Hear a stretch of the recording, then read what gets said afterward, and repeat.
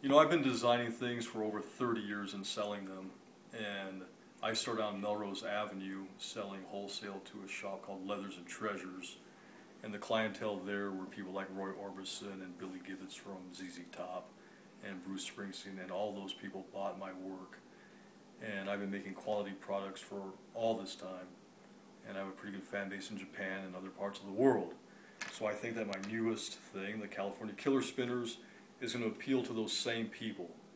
And even though I designed these for bikers, I think anybody that is into cool quality products are going to like these. So thank you for your time, and I hope to see you soon so we can all go fishing. Thank you.